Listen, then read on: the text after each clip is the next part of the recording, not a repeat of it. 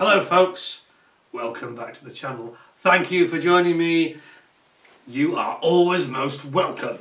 Well, it's Christmas 2022 as I film this, and it is the season to be jolly, and it is time for perhaps a little bit of Christmas fun. But Christmas is always, I greet Christmas with a bit of mixed feelings, to be quite honest. And there are days when I think about Christmas approaching fast, and I think it's all a humbug! A humbug! Oh, 'tis the season to be jolly. Is it really? Well, yes. Before you start to think I'm a Grinch and I don't like Christmas, I'm miserable. I do like all those things about Christmas that everybody likes. But for me, as a modeller, it's a two-sided coin. It's like Janus, the two-sided, two-faced monster. On the one hand, often at Christmas I get given models as gifts, which is absolutely fantastic, or model-related things. But before I can get there, before I can reach that goal, something has to be done, which I absolutely detest. Can you guess what it is? I've got to dust and clean all my models and my many modelling cabinets. Every year, what have I done to deserve this? Every year I have this thing where I put it off and I put it off and I put it off. And then it gets nearer and nearer, and before you know it, it's the week before Christmas. And it's quite true. I mean, obviously I've got one of my cabinets here. I've actually got two cabinets like this. I'm thinking of getting a third in the not too distant future, because I need a third actually. But it's a bit of a problem, to be honest. And what normally happens, quite seriously, is I get to Christmas Eve and I have this tradition. I put on, this is a very strange tradition, I put on the Beatles film Help from 1965, I think it is, and I watch that as I do this job, and it takes quite a few hours. So each cabinet takes about 2 to 2.5 hours to, what I have to do is take out all the models. I've got to then put them somewhere safe. Then I actually dust the models in a separate room normally, and then I have to dust out the cabinet and then finally wipe all the glass, because there's a lot of glass and it really does show every mark. So it attracts the dust like a magnet. The light, you know, you dust it and you think, oh, I've done a great job, and then you just realise you haven't dusted it, or you haven't wiped it enough, the glass, and there's still dust in there that starts to reaccumulate, or there are marks on the glass, and this can go on for hours. I mean, I've had one year about 4 or 5 years ago when it took most of Christmas Eve to do this. Now this doesn't go down very well when my wife is doing her level best to prepare food, and she does these, I'm going to give her a plug here, she does cook the most wonderful sausage rolls with very light pastry that just melt in your mouth. Oh, they're wonderful. It's with a spicy sausage meat that's Cumberland chipolata based, from Sainsbury's if you're interested, folks. Get their Cumberland chipolatas and take the skin off. It makes great sausage rolls. But anyway, and she also does beautiful choux pastry, very light little small eclairs, chocolatey eclairs with fresh cream in and real chocolate on the top. And they're only small, they're only about so big. And again, they melt in your mouth. They're absolutely fantastic. So she's busy doing all this and getting turkey ready or whatever we're having for Christmas Day. And I'm faffing about because I've left this job to the bitter last moment. And it has to be done because when you look at these, actually, it doesn't actually look quite that bad this time. But normally, I think it's because I did it in June. I had a little bit of a clean-up because I did some photography on one of my other videos that you'll have all seen, where I produced several kits. And I think because of that, I sort of cleaned as I went, and so they're not quite as extremely knee-deep in, almost knee-deep in dust as they usually are. So, as I say, I usually end up doing this, and I've been doing it late on Christmas Eve sometimes, and it's just crazy. It takes over Christmas Eve, and it spoils Christmas. So, I'm doing it slightly earlier this year. You're seeing this video probably at around that time, I think, maybe the day before Christmas Eve or thereabouts, or just after Christmas Day probably. I'm going to film this in 2 parts. I'm going to show you before and after. Although I must admit, as I say, it's not as dramatic as it usually is, because sometimes it looks absolutely tragic, but neither of them look quite that bad this time. Don't know whether that's because we had this hot weather this year or what it is. But anyway, in the meantime, we're going to talk about that. I'm going to show you the models in the cabinet, show you what the problem is, I'm not going to actually film myself just cleaning everything. I use a little blow brush, like a puffer brush like you use in photography, to go on the delicate pieces like the you know, the military figures, for example, which I've got lots of those, even the 48 scale ones that are quite small. So there's a lot of little pieces, and it's the biggest challenge is not the cleaning and the dusting. The biggest challenge is not taking too long in putting them back, because if you do take too long, then you just reacquire more dust, and you look at the end and think, well, it looks not as bad, but not that great at the end. So you've got to do it swiftly, but you can't be moving around generating dust movement. I've got to sort of tippy toe around. It becomes a nightmare. Anyway, we'll get into that in a minute. But we're also going to be having a Christmas drink. I wish you all very, very Merry Christmas for 2022. All the best to you. I'm going to have a little sip of this and I'll tell you about it in a second. Now, many of you know I'm famed for my expensive taste. Things like champagne, Grand Cru, Saint-Emilion, red wine, etc., etc. Basically, I like to try good stuff, you know.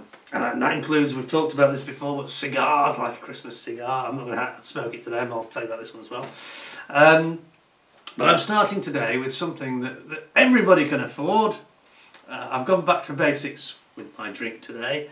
You're going to laugh, but this is actually something I haven't had for ages and ages. It's actually Pierce Porter Michelsberg from Germany, from the Moselle Valley, which we all used to drink in the 80s and the early 90s like it was water. You know, this was probably the first wine I used to drink. It's very light, a little bit sweet, very drinkable, and it's low in alcohol. It's, well, relatively low. It's 9%. It's something you could actually have a couple of those and probably still drive. I wouldn't advocate it, but it is low. It is low, and it's quite a light wine. It's actually quite a summery wine, to be honest. It's something you'd enjoy as a cool drink on with a barbecue or something. But anyway, so we're going back to basics, and that cost £5 a bottle from Sainsbury's, would you believe? So that was an absolute bargain. And I did try to get some last week, couldn't get any, and we just happened to get some yesterday, so got a couple of bottles of that for Christmas. It's very pleasant, chilled, light wine when you're working, as I'm going to be doing. But yes, I've got the gloves on because I'm just about to handle these, and I'll show you in a second. I'll go behind the camera and we'll have a close look at them. But I've got some very, very highly finished racing cars and things, and we can't be touching them with the finger marks, so hence the gloves are on. So everything you expect from me except the location. This is my living room. And we're going to have a look in the hall as well and have a little peep at the other cabinet, and you can see the differences of what the kits are, etc, etc. So I thought we'd do something a bit different, really, a bit of fun. I suggest you all pour yourselves a drink. This video won't be very long in fairness, but I say I'll do a before and the after will be quite a short one. But I thought I'd do the intro for Christmas here. Wish everybody a great modelling Christmas. And I hope you all get some interesting models perhaps from your nearest and dearest. And yeah, it'd be interesting to hear from you about whether you have the same problem, because it is a nightmare. In fact, I was talking in one of my recent videos about stashes, which a lot of you, by the way, that was a very popular video indeed. I think it's got something like 15,000 views, quite a lot of views. And people were talking about, you know, I mentioned my favourite kits, and the fact that one or two of them, as it's still in kit form, I haven't built them yet. So one of them, particular favourite of mine, is the Mosquito, the Tamiya 132nd Mosquito, and it hasn't been built because I haven't got the room, as you'll see in a second. But I actually went to Telford. I was a bit disappointed this year because I was actually looking specifically to see if I could find a cabinet, sorry, a display case that would be big enough to actually get this Mosquito in. It's going to be so big. And I could then maybe put it on a top somewhere, you know, I could then have it, I could build it, I could have it safely non-dusty, so I wouldn't have to dust it. And I have got a couple, literally a couple of kits. I've got the Toyota GT86 sports car, which I showed last year. That's in a little display case, so that never needs dusting. That doesn't enter into this annual event that we're about to have here. So yeah, it would be it would be interesting if I could actually get my hands on a proper display case that was the right size for something like that, and also for the Corsair as well.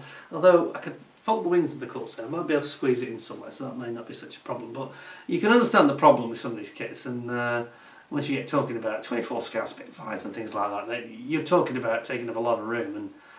And don't even get me started on the Lancaster from Border Models at 132, because that would just, no. You need a separate house for that, don't you, really? Anyway, I'm going to zoom you back. I will come around behind the camera and let you have a look at these kits. Have a little sippy, and I'll take you on a little journey into my modelling cabinets that you probably haven't seen before, or many of you may not have seen anyway. So, let's have a go then. So I'll come round behind you and we'll see exactly, you can see exactly what the problem is. So I'll just release you and off we go. Now then, now I've got them in this particular cabinet, I've got them in different sort of genres on different shelves. So we have the armour kits here at the top, and I'm going to try and zoom in a bit more for these. Now that we know that the zoom doesn't like to get too close, so I need to back off a little bit to give you the proper focus, he says. There we go. Yeah, I've got to be a good metre away actually to give you the full zoom effect. Here we go. In there now? Yes, I think we've got it. So this is my Normandy British Infantry patrol, which actually came with the Asuka or Tamiya Asuka Sherman Firefly, which you can see in the background, with what looks like the Duke of Sussex, Prince Harry. Oops, perhaps less said about him the better, but it does look like him, doesn't it? And then we've got our Jeep with the GI, and he's talking to the British soldiers. He's obviously in Normandy and perhaps having a quick meeting to talk about where the German positions are and all that sort of stuff. So, just struggling with the focus a little, aren't we? There we go. But yeah, they look quite nice, don't they? Anyway, you can imagine, you can appreciate, if you look very carefully now, zoom back a little bit, you can actually see the layer of dust. Can you see it? Underneath the, underneath the T-34. We can see this dust layer. So this is the problem, see it there? Looks like snow almost. Almost looks like the Battle of the Bulge, doesn't it? And this is that's a year, well, I was going to say normally it's a year, but it's actually about 6 months accumulation of dust that you're seeing there. And so we need to tackle that, you know. And you see it there, can't you? Now, here's my Tiger, Michael Wittmann and his Tiger. Tiger 222. And we have one or two characters here. I've talked about this before with figures. Some of these figures seem to take on a personality of their own. I'll give you some examples. So here we have the guy that's doing the he's picking up and loading the shells here, the ones that have got the yellow tips, and it looks like Mr. Spock. He looks a little bit like Leonard Nimoy. Let me see if I can get a better angle so you can fully appreciate this. He's got a look of Leonard Nimoy about him, hasn't he? And then we've got Daniel Craig, now none other than James Bond himself. Now I have to be frank and say that when I started making this kit, I think it's the Normandy Panzer Racers from Dragon. Now this guy that's in the centre of the image now, that's got his headphones in his hand, he looked incredibly like Daniel Craig as I was painting him. Now when I finished he looked slightly less like him. Maybe I just changed the textures of his skin a little bit inadvertently. But he looked like 007, he really did, genuinely. Very, very odd. And then there's this one here, who, oops, doesn't focus, I might have a chance. This chap here, with the gunner, the machine gun over his STG-44 over his shoulder. Again, perhaps you're seeing it very blown up, so you're seeing it in a way that you wouldn't see it in real life. But he looks a bit like Clint Eastwood from Where Eagles Dare. It reminds me of the Clint Eastwood sort of outfit, you know. And he's a little bit like him. There's something about him. Reminds me of the Clint Eastwood character. So we've got Clint Eastwood, we've got Mr. Spock, and we've got 007. And you can see there, you actually got 007 there in the background slightly. Anyway, zoom back, enough of this. We've also got models of our family cats that we had that sadly no longer with us, but I did a model version of each one. Here we go. So that's our former cat Purdy. And then in the foreground, a little bit, if I can get it to focus. There we go. We've got no focus is what we've got. There we are. This is another cat. We're really struggling with the focus. I'm sorry about that, folks. The camera is a very good camera, as you know. It gives a very clear, high definition image, but it does get confused in certain circumstances. Has to be said.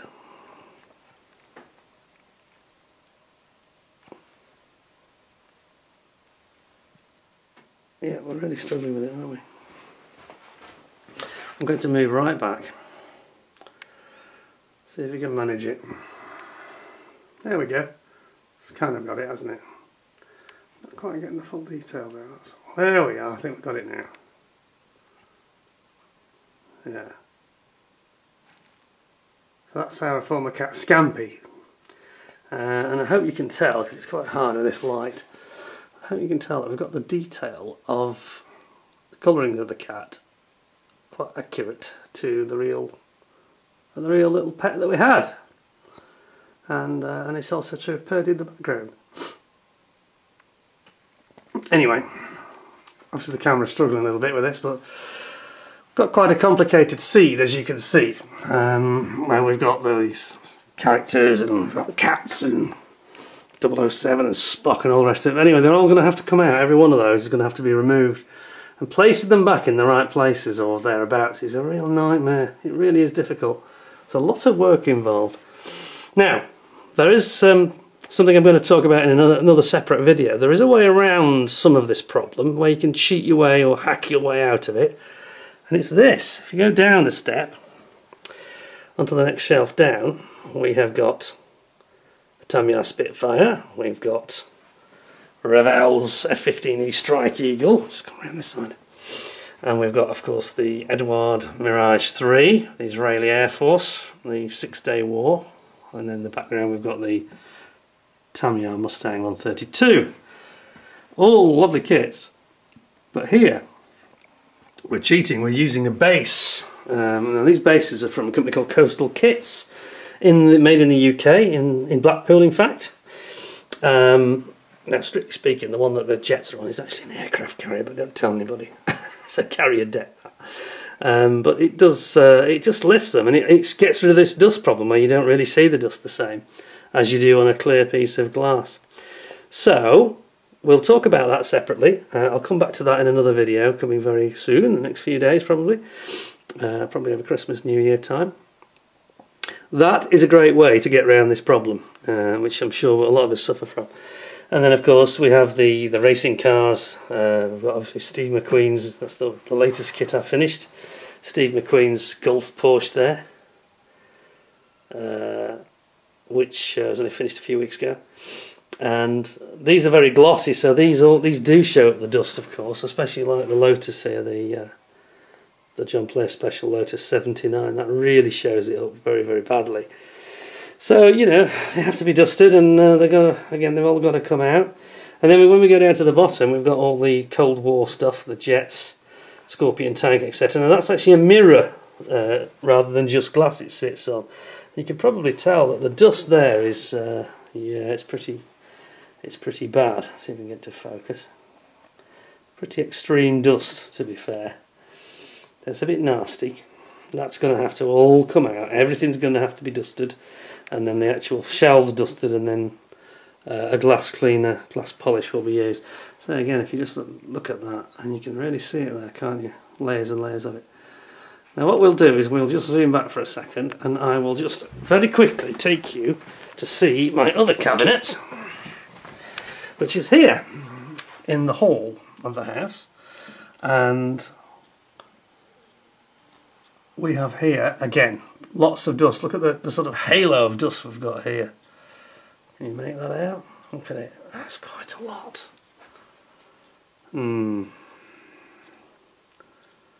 Yeah, you can see it there, can't you? It looks like it snowed. So this really is 12 months accumulation. So this one's kind of worse. You can probably see that. So let's just zoom back. Yeah, you can see it's just a complete dusting. That has been a light snowfall. So what we got here, we've got the Tamiya, nearest one on the left here, Tamiya Mark 1 Spitfire. We've got the Tamiya stroke Telluri Mark 1 Hurricane. Not such a great kit, that one, to be honest. The very nice Mosquito 148 from Tamiya. They're all 48, apart from that Bowfighter in the background, she's 72nd, crept in. And that's the old Tamiya Spitfire, which is not a bad kit, I've got to say. It's still quite a nice kit. And then the next level down, we have got a new kit here, many of you won't have seen, and that's the V2 Vengeance Weapon Rocket, complete with its little tow trailer and launching stand. So that's quite that was actually built against the clock. I built it in 48 hours, the whole thing. So that was done for a bit of a challenge, you know, back in November on the modelling forum that I'm involved on. Of course, we've got the V1 as well in the foreground, and then we've got the ME-163 Comet, the rocket plane. It's Valter rocket motor as well.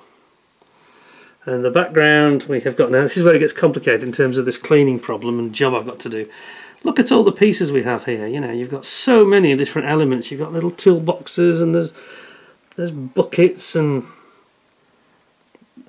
gas canisters. Chap there that's doing a bit of paint spraying, doing some winter camo, I think. And you've got your officers. These figures are the ICM Luftwaffe, I think it's the mid-war Luftwaffe airfield personnel. And then you've got your FW-190, you've got a couple of Tamiya personnel with the bomb there. And then again here we've got the checkpoint Charlie. And on the checkpoint we've got, this is again, it's ICM. See if we get to focus. Yeah, the light's not helping my focus here, I don't think, to be fair. But you can see we've got some good detail, but lots of little intricate figures. This chap's having a cigarette, look. And they're all going to have to come out, they're all going to have to be polished. Every piece has got to come out, every piece has got to be polished. This is quite a funny one. You can see that these two here from the Tamiya set, he was actually looking at a map and he's dropped his map, so that needs to be corrected anyway, so they need to come out. We've got our ME-262, ME-109E. There's a chap here carrying a bomb very nonchalantly through the scene. Another chap here who's got his toolkit out.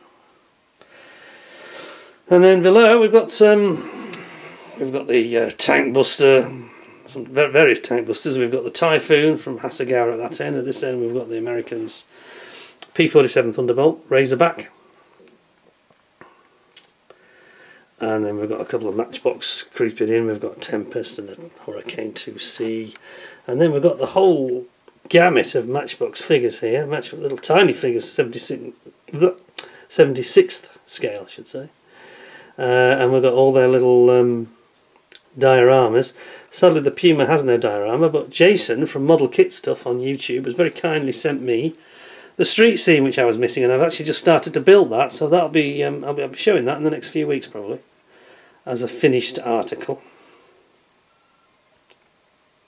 You can see the lovely little dioramas that we have that come with these kits. They really gives them a character that they wouldn't have otherwise. There's the little Humber armoured car and the Comet and the anti-aircraft M50, is it? The half-track, American half-track, and of course the Sherman Firefly on the bridge at the end. And then below there we've got some items that are not actually kits, with one exception. These are all bought pre-made models from people like Mini Champs and who's the other one? I forgot the name of the people that do these now, these 18th scale ones. But that's at the end, and in the far corner there, we have a Porsche 928 from the 1980s, and that was this is the oldest kit I have that I've still got from my sort of childhood. And yes, I actually built it about 81, 82, I think, and it's got a motor in it, so you can actually put batteries in it. It goes round and round in circles. But quite a nice kit, I have to say. And then underneath we have got some jets, sort of 70s jets, and some Battle of Britain stuff as well thrown in there. So we've got American Corsair, which is the Matchbox one, which is unpainted. And then we've got a Matchbox Phantom, a Revell Lightning, Spitfire, which is from Tamiya, and we've got the Airfix Red Arrow Folland Nat, and 72nd scale Airfix Spitfire Mark 1, the hideous, very challenging Buccaneer 48 scale old school Buccaneer from Airfix from the 90s, 94 I think it was from. And then we've got a couple of Harriers. We've got a Matchbox Harrier and the Hasegawa version of the Harrier over there. So there we have it. So that's yeah, that's a bit of a challenge. So there's a lot of dust in there, I can tell you. I can see lots and lots of layers of dust. Excuse me. I'm going to pop you down. Back as we were. And zoom out a bit so I can have a drink. And oops. Excuse me. And yes, so there we are. Quite a big job, a lot of dusting and cleaning I've got to get through. I'm not looking forward to it at all.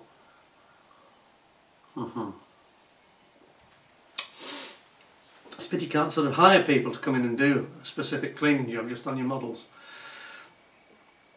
Maybe not though. The last time I actually had somebody looking at my models, cleaning I should say, before I was married. I used to do my own cleaning, but I got a job where I was doing a lot of travelling, so I had a cleaner. Oh, she was hopeless. She just used to break all the models all the time. They were constantly getting broken before I had a cabinet. So that wasn't much use to us really, I'm afraid. So there we go.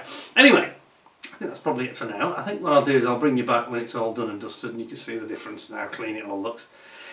I suspect the arrangement will be of the models themselves and probably the same. One thing you might have noticed as you have been having a look at them is just the fact that there is one or two spaces over my shoulder here, up above on the top shelf where the armour is. There is enough space there. I've got a Jagdpanther, and I've got the Achilles, is it M5 Achilles, M10 isn't it? The Achilles, the self-propelled tank destroyer that's got the 17-pounder gun from the Sherman Firefly. So it's almost like a Firefly without a top turret, really, isn't it? It has the turret, but it doesn't have a roof on it. Strangely, I still can't quite get my head around that. But yeah, strange. One of those designs that was obviously just rushed through, and it was actually very successful. But I could build that, and I could put that in there with my Firefly, and I could put my Jagdpanther. So there's room, isn't there? I've still got some small room where I can get things in. But as you can see from the selection, I am really running out of space. I mean, I'm started building the Sea Harrier, the 48 Sea Harrier from the Falklands War. Not sure where that's going to go, to be perfectly honest with you. It's going to be a bit of a challenge to find somewhere for that. But maybe it could go in here, maybe with the sort of 1970s, 1980s stuff here. And it would go very well with the Scorpion tank, wouldn't it? They'd go together very nicely. I think it's difficult, you know, if you feel that you've got kits that you're really attached to, how do you decide which ones to keep, which ones to let go and move on, you know, when you've only got limited space to actually show them? I mean, again, I managed to get the Gulf Porsche and that was okay, so I shoehorned that in there without too much fuss, and it looks okay. But apart from these tanks, I'm really looking for aircraft. I'm running out of space, for sure. So how do you get around that then? Do you just move on your kits? Do you give them to people, or do you bin them, or do you just put them in the loft, or what do you do? I've sort of gradually got rid of the ones I don't think are absolutely that brilliant. But even the ones I've got here that are not the greatest, you know, I mean, I've got the Vulcan and I've got the TSR2. And they're not the most beautiful sort of weathering jobs or anything, but I think I made a decent job of them, and I'm a bit loath to get rid of them, really. No good reason to do it, to be quite honest. So, anyway, that's where we're at. So, I'm going to go away now. I've got the gloves on ready, so I'm going to take my jacket off. I'm going to get dusting, take them out one by one and get cracking, you know. I'll probably do this one first, and then I'll do the whole one another day, perhaps when my wife's at work or something, and so there's no traffic, you know, in the hall. Anyway, in the meantime, I did mention that we were going to talk about the cigar, so I'll just mention this before I disappear. We've got a Charatan here, my favourite brand, and then we've got a Charatan. This is a Robusto? I think it's the Robusto. So we've got quite a nice cigar there for Christmas, which I'll probably have, I don't know, Christmas Day, Boxing Day. I usually go outside. I don't smoke in the house because I'm really a non-smoker. We've talked about this before. Just special occasions, you know. But if it's a nice day, I might just go out and sit in the garden, or if I go for a walk or something, I might take that with me and light up. You know, that looks like a really nice one. I think it's going to be quite an enjoyable experience. Next time you see me, I'll probably be drinking something slightly more sophisticated than Pierce Porter. It just reminded me about the days when I used to drink this, and it was the 80s basically, when I had flares and hairs. Yeah. Those were the days, and it was about $1.99 a bottle as well. Anyway, enough from me for now. Thank you for joining me. I hope you found it interesting to see something different instead of me just sitting in my usual spot. We are going to be having a couple of reviews. I think we've got 3 reviews to do over the Christmas period. If I get any more kits as gifts, or maybe more reviews, who knows. But we've got a couple to do, and I want to talk about bases and dioramas. So I think there's a few interesting things you might enjoy tuning in for. But that's it for now. Thanks very much for joining me. Hope you all have a wonderful Christmas. Don't drink too much, don't eat too much, don't do too much modelling, try and relax, and maybe when you've had enough of, you know, the films and the family and the food and the drinking, etc., maybe then we all get back to our modelling and we can settle down to it. In the meantime, thanks for joining me. I hope to see you all very, very soon. Don't forget to tune in for part 2 of this, and those other vids, as I mentioned, that are coming up in the next few days. I think you find them quite interesting. And again, I'm trying to do one or two things slightly differently, just for the sake of variety. As I've not been on the air for a while, I thought I'd come back and do things in a refreshed way, just for a change really, and I look forward to you joining me then. So thanks very much for your time, and I hope to see you again soon. In the meantime, Merry Christmas, thanks a lot, and bye for now.